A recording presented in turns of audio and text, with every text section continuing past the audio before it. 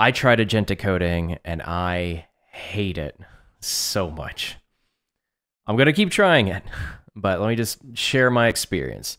So I'm building Twitch Sprout behind the scenes, which essentially gathers data from Twitch, provides useful analytics that are very tangible and actionable for streamers to improve their streams. That's what I'm focused on. So I built out a retention feature because I want streamers to know who is staying, like how the retention is, and what is potentially affecting positively or negatively that retention. That's kind of my goal with the retention feature.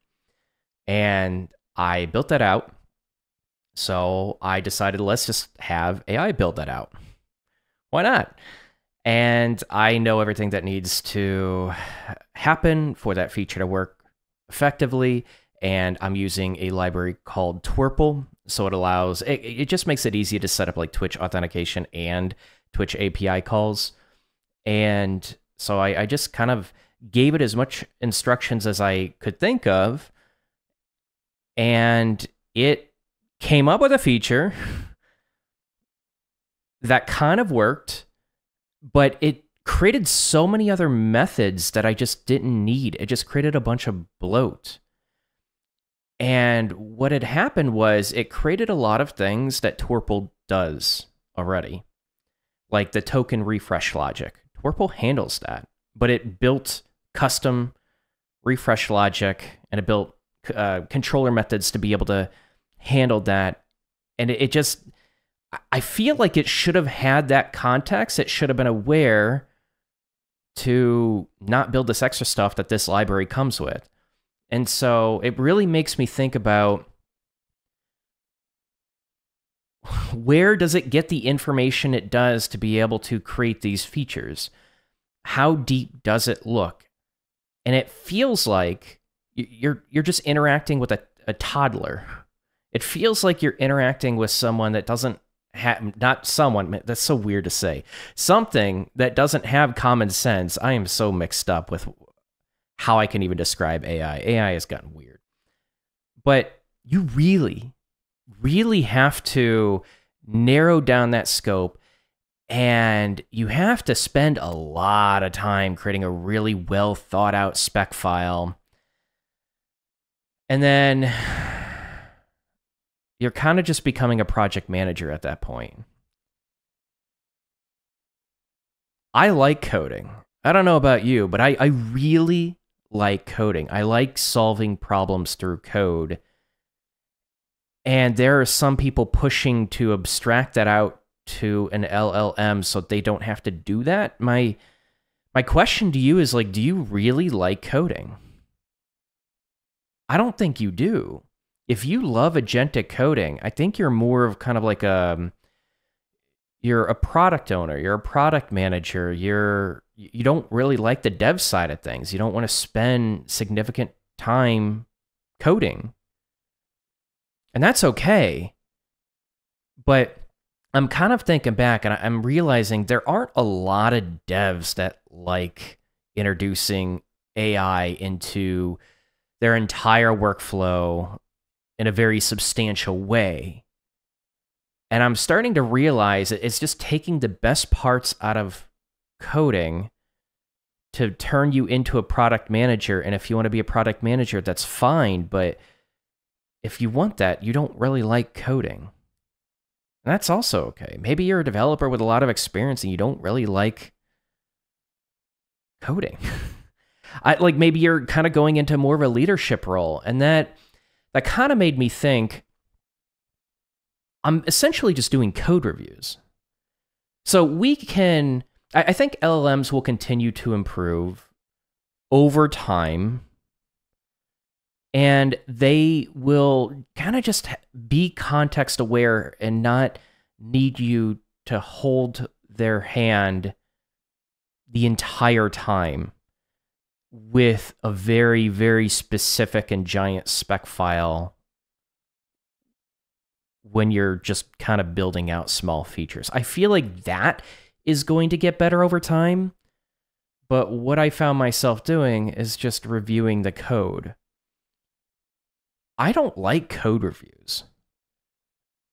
I don't know about you, but that wasn't my favorite part of being a developer. Like the best part is just new grounds, right? Like greenfield projects where you are just creating something from scratch and you are kind of coming up with consistent patterns and organization. You're thinking about that from the beginning. That's fun. That is really, really fun. But now I am just reviewing an LLM's code. So I'm not even helping them improve, right? Like at least like if I was reviewing someone else's PR, I could give feedback that could help them improve, but it's not going to happen with just my feedback with this LLM. Eventually we're going to lose context. I'm going to have to start a new conversation. And the reality is I just need to come up with a more fleshed out spec file, but I'm still reviewing code and I got to go in and start from scratch with their feature from the beginning. I can't really gather too much context. I have to actually dig in and make sure that it didn't create any bugs and understand that it's probably going to be lacking a lot of common sense context. And really, because I didn't give it, the proper spec file, but like that's all I'm doing is like, if I want to have a better experience with code reviews, I have to improve the spec file, but I don't even like code reviews. I don't, like, why not just code it out myself?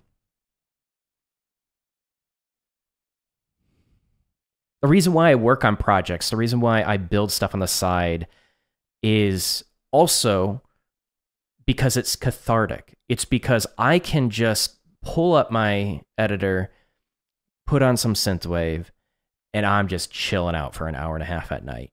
Like, I love that. It's such a de-stressor for me. Like, I actually, even when I was an Aquatics director a long time ago, before I became a developer, I used coding to de-stress. It was just so much fun. And I have never experienced that fun completely stripped out of what I was doing with coding until I tried agentic coding and had it build out features. If you're a developer, I don't know how you would enjoy that. Like, why are you in this profession? But I think most developers have experienced a lot of what I'm experiencing. And let me know. I'm genuinely curious. Like, if you are a developer with a ton of experience and you love AI essentially replacing what you do for the most part, and you kind of want to become more of a project manager and like really flesh out that spec file, what about that makes that fun for you? Because I feel like this is just for non-developers. This is for like marketing. This is for maybe even designers that need to flesh out some HTML, CSS, and JavaScript. I don't think it's for developers. And I can see, I don't think you're going to get a lot of buy-in for developers for a long time. And I think it's just because like developers who are really good at what they do and have gotten depth of knowledge and they really care about their craft and skill, they enjoy it. And AI strips the best parts out of that. So I want to give it more chances. I do, and I'm going to give it more chances, and maybe it could help me flesh out features. But the reality is it does code it so quickly that I can't just have it in the background for a half an hour while I work on my stuff. It gets done with the feature pretty quickly, and there's no way in hell I am letting it build an entire project. I think it can be okay for prototypes, and I've used it to flesh out even some kind of design stuff and give me ideas, and then I'll iterate on that. I find it useful when I want to use it for like small parts of my code flow.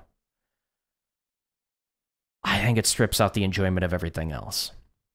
So a lot of the agentic coding, I don't know. I'm not enjoying it. I just wanted to update you guys, and I would love to hear, if you guys have tried it, what do you think about it?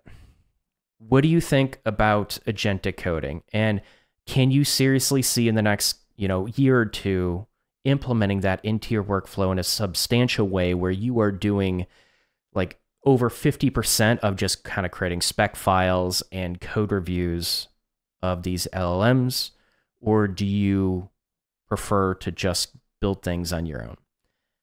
Now, the last thing I want to mention is I can also see it being useful, which I think you got to work on a personal project on the side to still enjoy coding, but I can see it being useful if you just hate your dev position, right? Like you hate the company you work for, you're building up someone else's dream, you're not able to work on the features that you want to work on, and it's just hell at your job. I think developers that hate themselves and their jobs would really enjoy this.